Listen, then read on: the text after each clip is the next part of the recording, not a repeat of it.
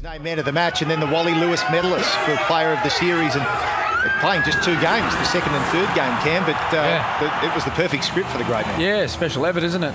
Look, we've seen in Sydney the difference he made to the football side when he came on there. The great first 20 minutes that he had in Sydney. And then tonight he was just everywhere, He was popping up off Cherry Evans, he was off the back of Cameron Munster. He's playing off the dummy halves as well, and always scheming, looking for opportunities for his football side.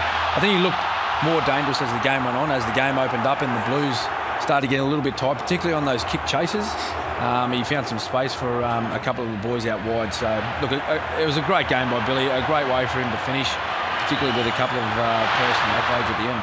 I 100% agree on his effort, and he was almost the difference in game 2, was the difference tonight, but I can't help but feel sorry for a New South Wales player not to win the Wally Lewis medal. It's a big deal to win the Wally Lewis medal. They won the series. Thought someone like Boyd Cordner thoroughly deserved it. He was the best forward on the field in game 1.